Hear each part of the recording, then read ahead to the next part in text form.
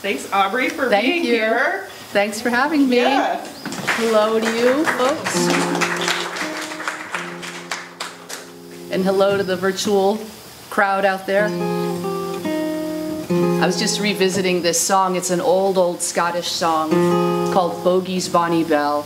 I was singing it last week by the river where I live in Rhode Island with my mother, who's in a nursing home, and it was a beautiful reminder of all these old songs that we sing in our family, how it's like the soundtrack of our lives. And my mother was really listening to the story and all the words and the beautiful imagery. It's kind of a sad one, but most Celtic songs are pretty sad. So.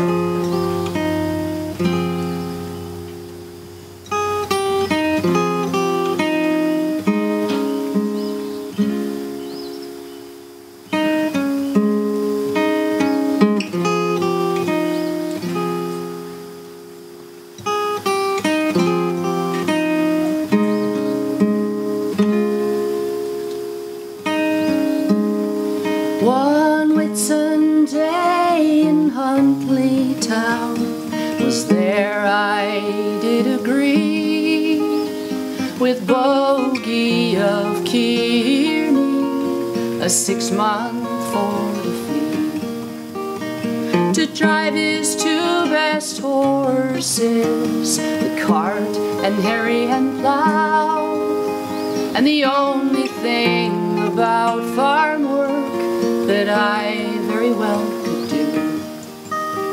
Now Bogie, he had a daughter, her name was Isabel. She was the lily of the valley and the primrose of the dell. And when she went out walking, she chose me for a guide down by the burn of Kearney to watch the small fish glide. When 6 long months had passed and gone, this lassie's lost her bloom. The red fell from her rosy cheeks and her tears came tumbling down. When 9 long months had passed and gone, she brought forth to me a son, and I was quickly sent for to see what could be done. I offered for to marry her, but that wouldn't do. He said, "You're not a match for my Bonnie Bell, and she's no match for you." Then he sent me packing down the road with not a penny of my fee. To all you lads of Huntly side, a long farewell to you. Now she's married to a tinker chap who comes from Huntly town, with pots and pans and ladles he scours the country round. And maybe she's gotten the better match, oh Bogie cannot tell, but I was first to win the heart of Bogie's Bonnie Bell.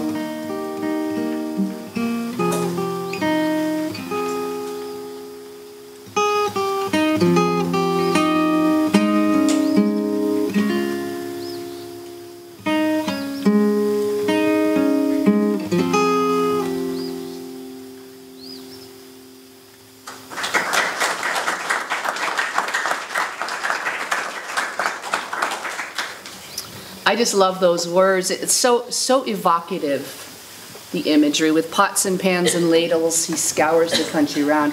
And there's a great deal to unpack in that song. That's the type of song that we would discuss thoroughly in class, the culture, the history, where that song has traveled. And it's the old Scots-Irish songs that traveled to a place like this, to Western North Carolina. I learned a lot of my songs and my dancing and my instrumentation at the Hindman Settlement School in Hindman, Kentucky, which has historical connections to the John C. Campbell Folk School. So I have a lot of friends in Kentucky, and this one was written by my friend Daniel Dutton in Somerset, Kentucky, and I always have to do this for Morning Song because it is called Morning Song. And we have a phoebe singing in the background, and that's one of my favorite birds, so how perfect.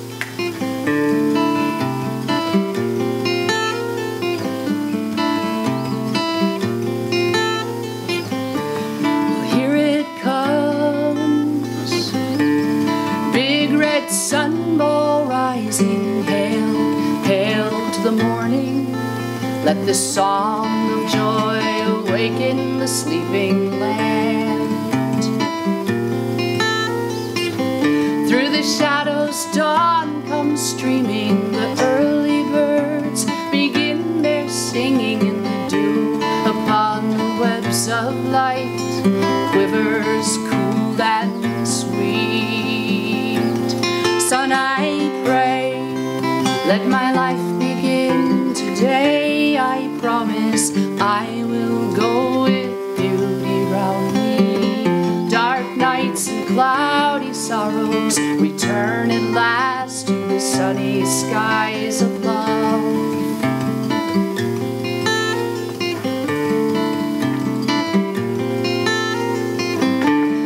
Troubled dreams fold your wings and vanish. All the fears fade and pass. You told your heart there is no answer. Lies cannot hide. Time is a gift, receive it grateful. Son, I pray, let my life begin today. I promise I will go with beauty round me. Dark nights and cloudy sorrows return at last to the sunny skies of love.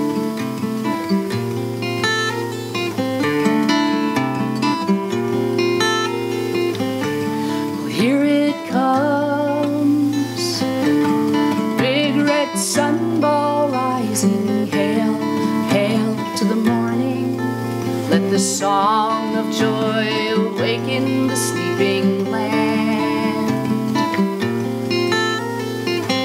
Through the shadows dawn comes streaming. The early birds begin their singing in the dew. Upon the webs of light quivers cool and sweet. Son, I pray, let my life begin today. I promise I will go with beauty round me. Dark nights and cloudy sorrows return at last to the sunny skies of love.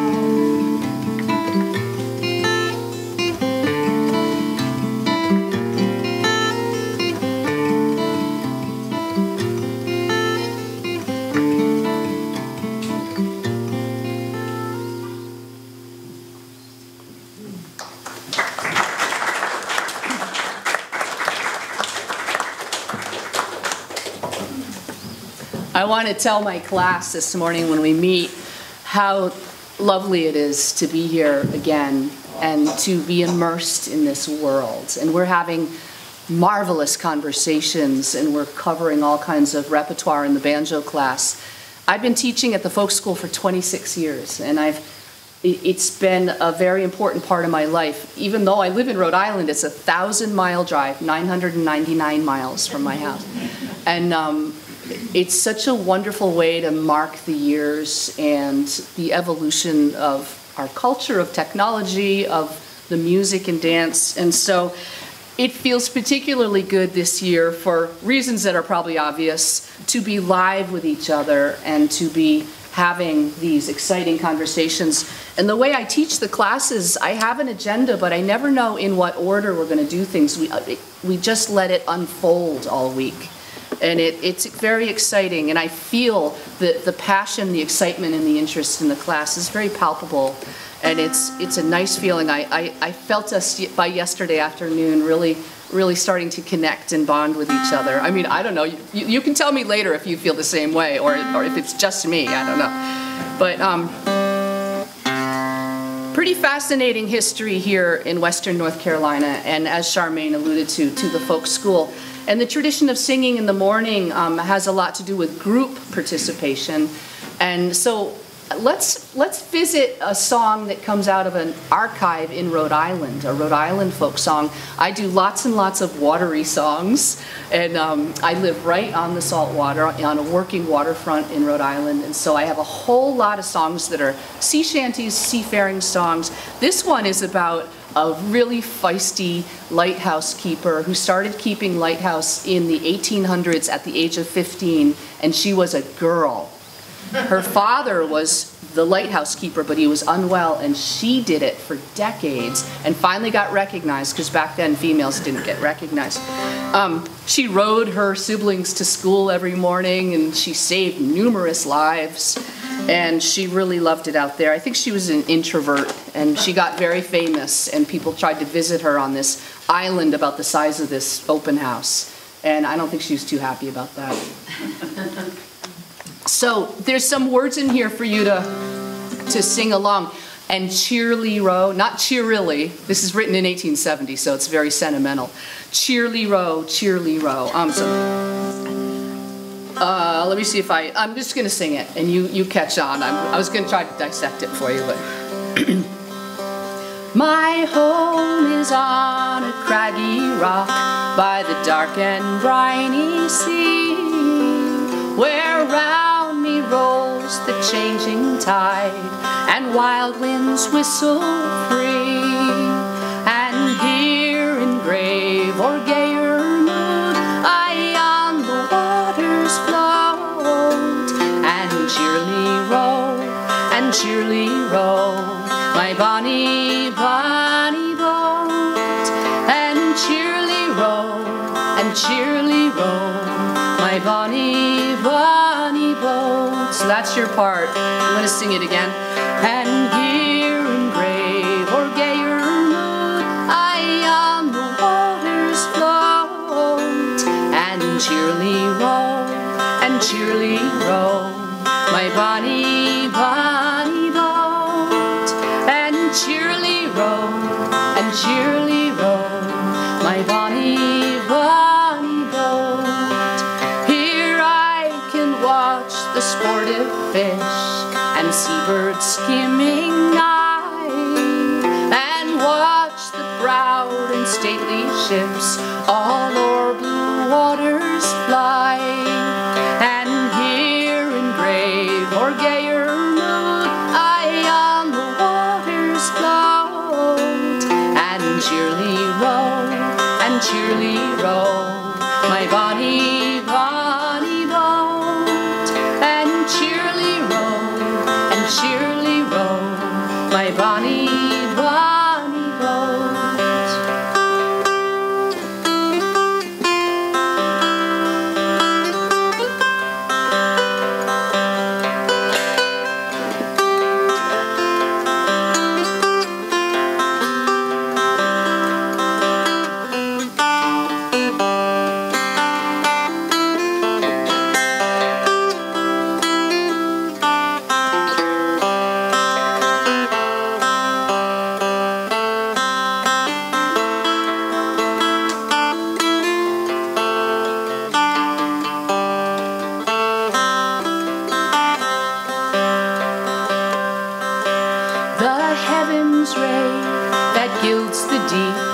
Lights up my cottage home, and the swelling waves my threshold lave, then break in snowy foam.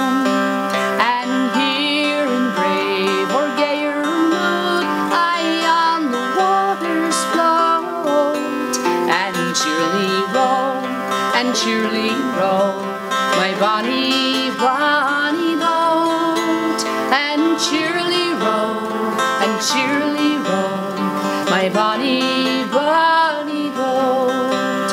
If fate should ever tempt my feet mid far-off scenes to roam, I still should think with love of thee, my rocky wave-bound home.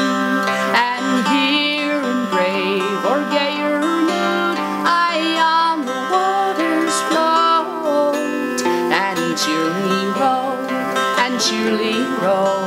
my bonny, bonny boat. And cheerly row, my bonny, bonny boat. And here in brave or gayer mood, I on the waters float, and cheerly row, my bonny, bonny boat. And cheerly row, my bonny, bonny boat.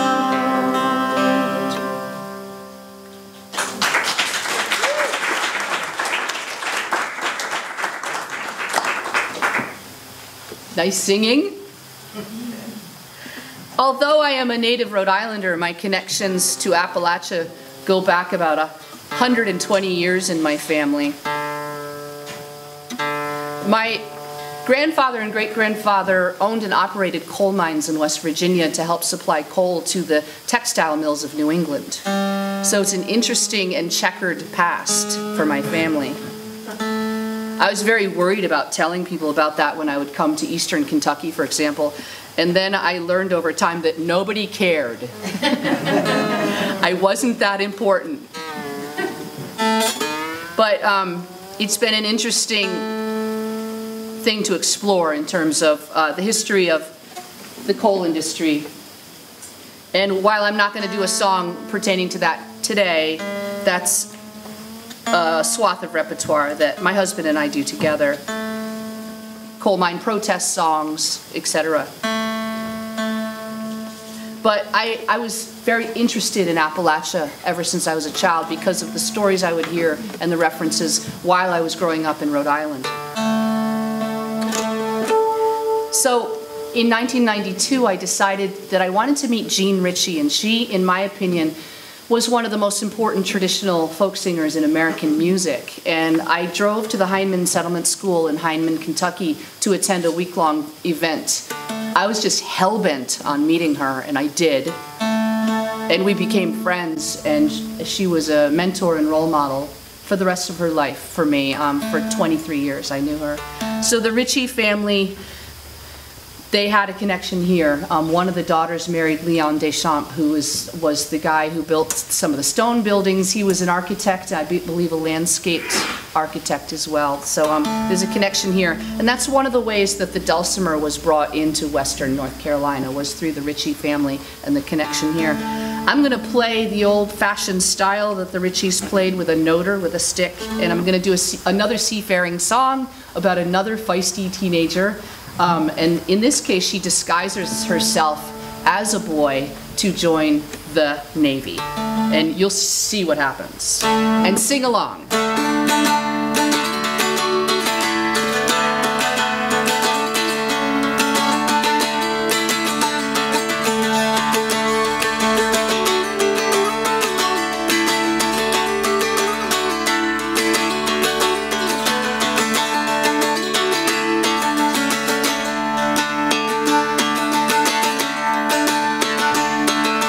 When I was a fair maid, about 17, I listed in the Navy for to serve the Queen. I listed in the Navy, a sailor lad to stand, for to hear the cannons rattling and the music so grand, the music so grand, the music so grand, for to hear the cannons rattling and the music so grand. Well, the officer that listed me was a tall and handsome man. He said, "You'll make a sailor, so come along, my man." My waist being tall and slender, my fingers long and thin, and very soon they learned me. I soon exceeded them. I soon exceeded them. I soon exceeded them. Oh, the very soon they learned me. I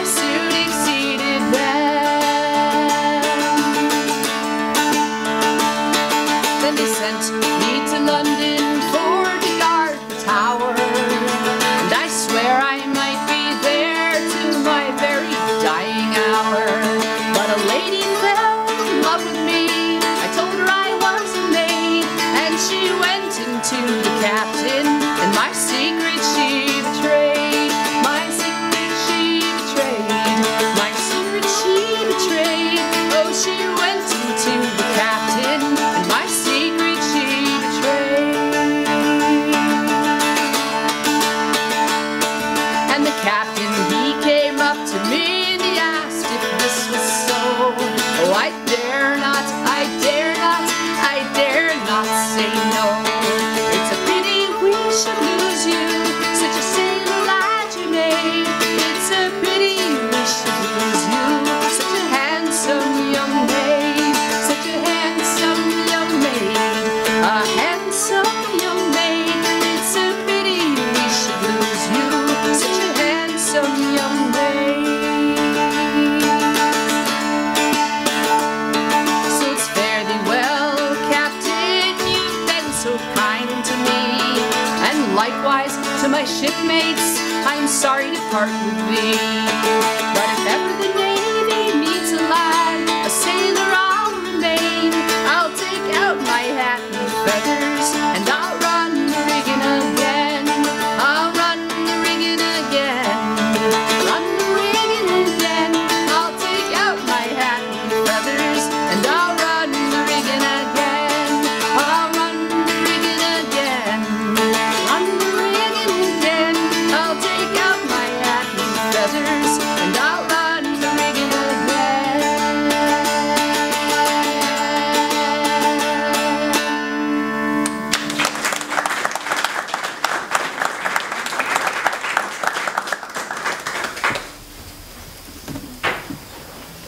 I wanted to do something a little different this morning and read you a poem I just wrote. I know that at times there are poetry classes here. In fact, one of my friends, Dana Wildsmith, has taught here for many years. She's from Georgia.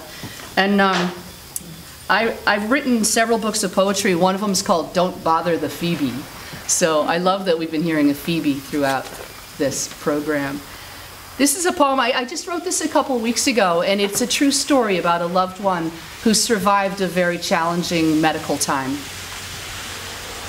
It's called 2 Years After. I'm just going to wait for that vehicle.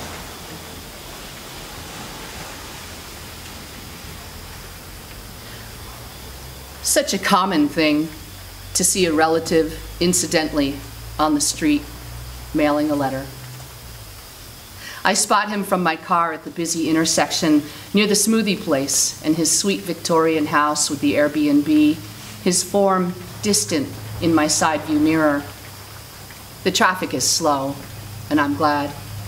I can watch at my leisure this brown figure. He apparently is wearing all brown today, right down to his hair and eyes, walking on this cool September day, robust, slender, turning into a vanishing stick figure, strolling home to get back to work, probably, at his desk. I see at once the child, the man, as I view this little movie in my mirror, a miracle in real time, real life. It could be anybody at this moment, but it's not anybody. It's him, and he has lived, and now he has mailed a letter and is walking back home.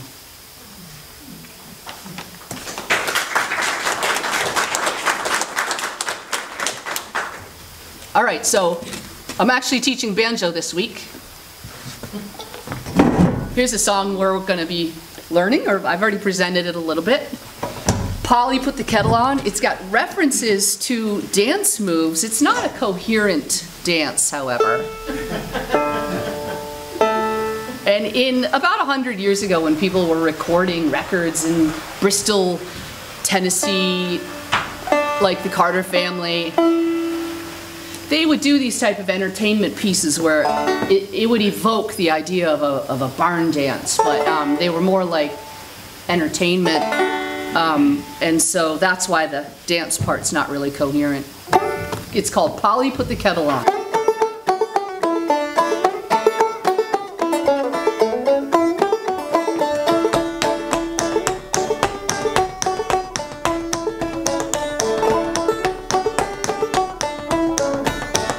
Polly put the kettle on, Sal blew the dinner horn. Polly put the kettle on, I'll take tea.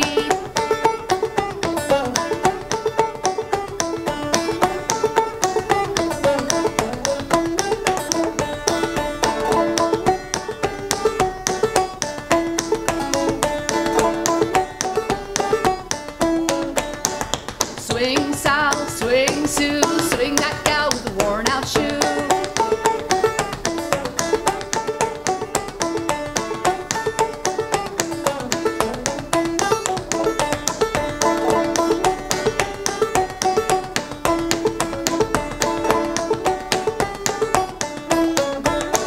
Swing ma, swing pa, swing that gal from Arkansas.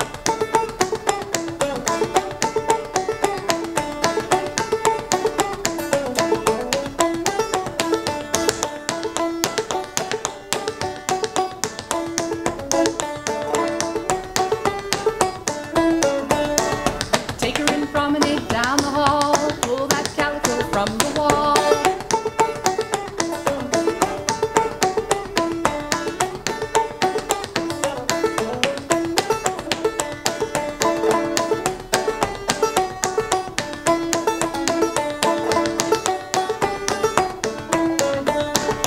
Polly put the kettle on, Sal put the dinner horn, Polly put the kettle on, I'll take tea.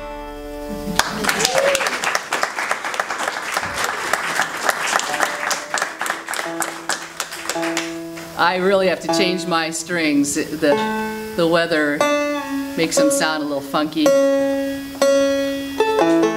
Sometimes people say, what the heck are you doing when you're doing this? What is that? And that's French Canadian. And in Rhode Island, speaking of the textile industry, there are lots of folks of French Canadian extraction in Rhode Island because they were recruited by the textile industry to work there in the 19th century and on. So there's been a living tradition for generations of fiddling and singing and dancing, and this is that foot percussion. There are a bunch of different French terms for it. Charmaine was saying the other day, podo-rhythme, or tapis-à-pied, or battement-à-pied. There's a bunch of different terms.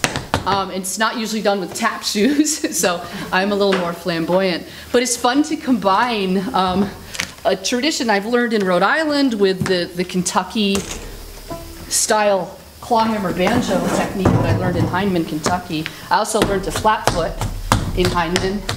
And then over the years I got the bug for it, and everywhere I would go, if I met dancers, I would ask them to show me steps. Right here in Rasstown, North Carolina, I learned this one.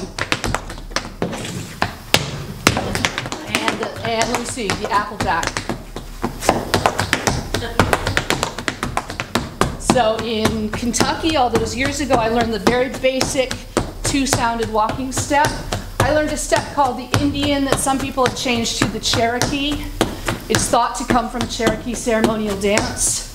The chug is thought to have African-American roots. So when we look at American clogging, or I call myself a freestyle flatfoot clogger, we're talking about European, Anglo-Celtic, Native American, and African roots. Isn't that cool? So over time, I learned the very simple flat-footing steps, and then I learned to make more sounds underneath my feet, and then I eventually got tap shoes. I had leather-soled shoes for a long time. Like, just get one. Ooh, there's the bell. I won't keep you too long. Like, I just added one toe sound in there. Added a heel on my left side. Added the other toe and the other heel. And that's the Tennessee walking step that you could say is the time step of the particular dance form that I do. There's lots of kinds of percussive dance all over the world. You got gaucho dancing, or in South America, flamenco in Spain, gumboot dancing in South Africa, English clogging, Irish step. You know, you gotta do that. You got tap. You can see they all have their own variations and technique. And every step I do has some kind of story. Like one year I was at the Ozark Folk Center, and I was watching people dance, and they call it jig dancing there. And this tall, slim guy, he was 11 feet tall. And I saw him do the wheel. So I learned how to do that. Fred Astaire always said, do everything equally on both sides of the body. He didn't say that to me, but. And I can also do both legs at once. I just don't really feel like it right now, but I could if I wanted to. All right, let me play you a tiny little tune and then we'll all go to breakfast. How's that? A little bit of old Joe Clark. I'm glad I checked. If you want to dance with me, please do. Everybody get up and try that. There we go. Everybody do the wheel. Charmaine's a beautiful dancer.